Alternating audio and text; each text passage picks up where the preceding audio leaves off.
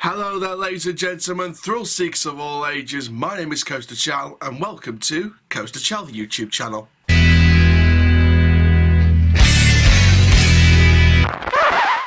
We've got Coaster Chall back on the show. Coaster Chall, how you doing? I'm doing pretty good as always. I guess yeah, I'm excited to talk about this coaster because I'm really close to it, so should be exciting. Yeah, 100%. Like I missed the initial announcement 4 hours before it was announced. Like 4 hours ago when it was announced, like I was still working, so I had no idea when this was announced. I had no idea they were going to do this today. I thought they were going to do this tomorrow on the Thursday. What are your first reactions to Wonder Woman: Flight of Courage? As so obviously we've kind of known that this was going to be the type of coaster they were going to be getting, but it's great to finally see it get officially announced.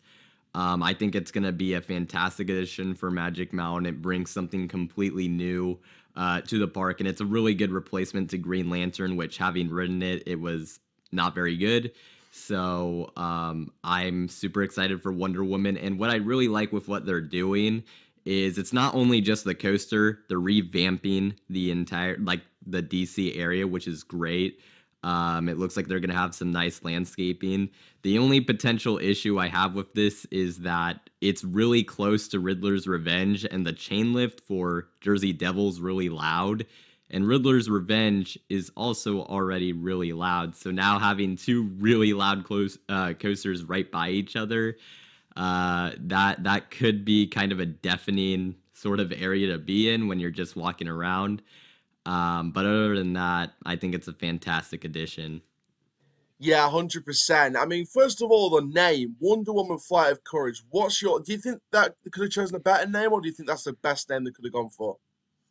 Um, it's hard for me to say because I actually do like the logo. I am not a fan of the name, to be honest. I honestly would have preferred them even reusing Golden Lasso Coaster. I just think Flight of Courage, I don't know, it seems um, I mean, it is a comic book character, but a little corny, it seems like, I feel like. But, I mean, at least it's original, so I'll give him that.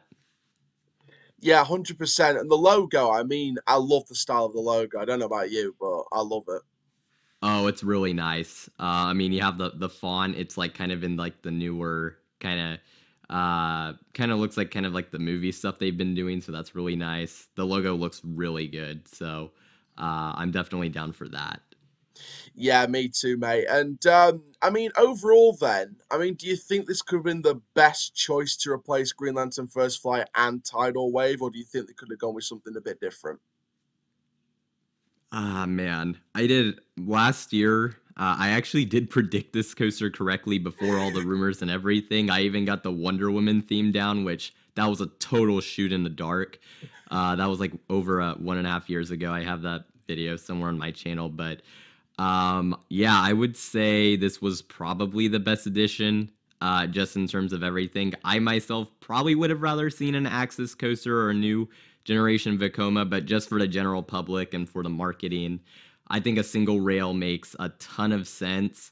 So I do think it was the best possible edition, and I'm very intrigued to ride this coaster for sure.